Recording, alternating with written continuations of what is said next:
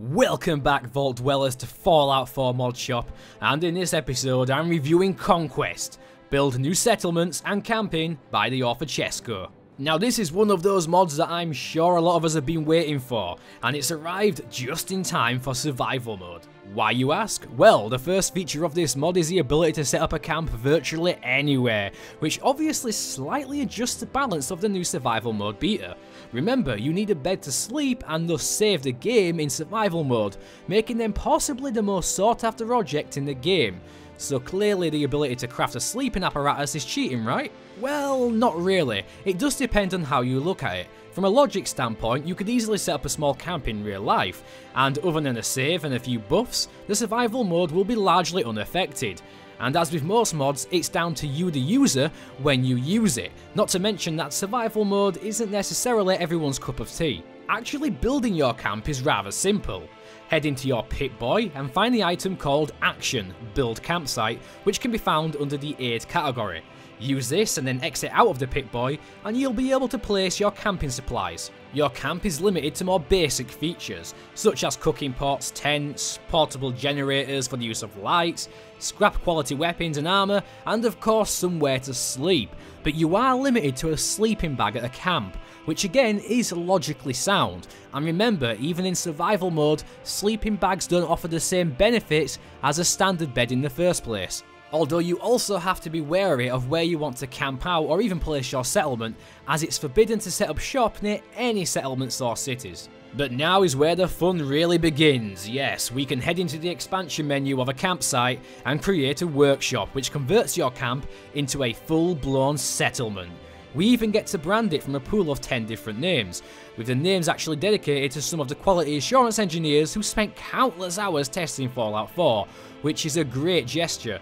I would personally love to see a custom naming option as well, but that may not be possible at this time, and it isn't a deal breaker in any case. This means you can plop down up to 10 custom settlements at once around the wasteland.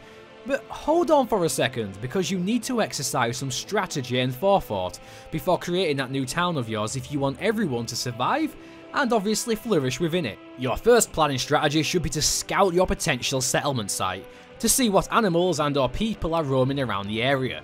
This is extremely important because you need to know what defences to build up to keep those enemies at bay and keep your settlers alive and healthy. For example, you may decide to build your little town unknowingly next to a nest of deathclaws, or even near some bandit camps. Yeah, I'm pretty sure you can imagine the resulting chaos already. It's also worth remembering that your settlers are also quite idiotic, or perhaps simply heroic, as they will run past the wall of defences you built for them to go help other NPCs in need, such as the Brotherhood of Steel, or even the merchant who's been fallen upon by bandits, which puts them at risk of certain death. So it's maybe not the best idea to plant your settlement near any friendly NPCs, unless of course you love chaos.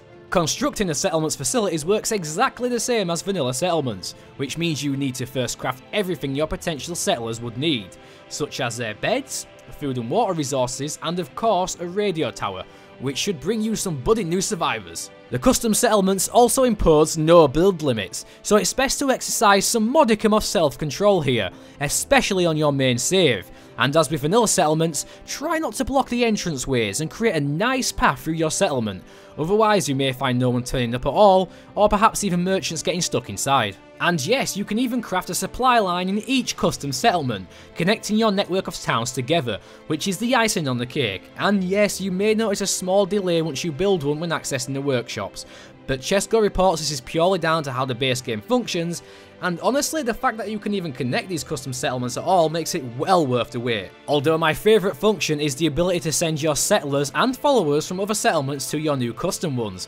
just like in the base game, and because you can literally build up a settlement anywhere, your non-essential settlers are at an increased risk.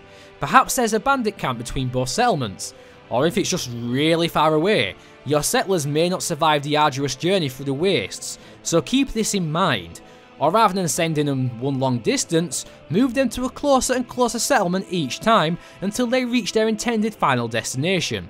Think of it like a simple game of chess with disastrous consequences. And despite it being not the best idea, you can even build settlements inside interiors. Although obviously, supplies can be an issue, and just like building settlements outside, if there were enemies in the building you've set up your new settlement inside of, they will respawn eventually, and of course will pose a threat to your settlers. It's also worth noting that indoor settlements get no map marker, so if you do make one, you better jot it down. As for bugs, I was fortunate enough not to experience any at all actually, which is a rare feat for me. I break every mod I touch normally, but Conquest held up.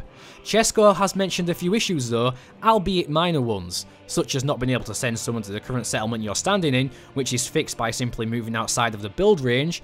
There's also a cosmetic bug within the Pip-Boy when you save and load inside a settlement, being that your settlement may be renamed Commonwealth or something similar, although it didn't always happen to me, and it can be fixed relatively easily by saving and loading from outside the settlement.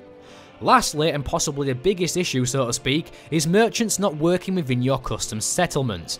Besides the clinics which do work, but with Chesko's skill and modding experience, I'm pretty sure that'll be fixed in no time. Conquest is the perfect addition to anyone's game, and some temporary issues aside, the mod achieves its goal in grand fashion, and will surely be a must-have mod for settlement addicts for years to come. As always, if you like the mod, take a second to leave Chesko an endorsement, or perhaps even a donation if you love it. I'm sure it will be very appreciated for the time that is put into modding Fallout 4 and Skyrim. Like if you thought the review was awesome, thumbs down if it plain sucked, leave your opinions on the mod in the comments section, and subscribe for more in-depth Fallout 4 and Skyrim mod reviews. I've been Vault Boy Steve, and I'll see you all next time.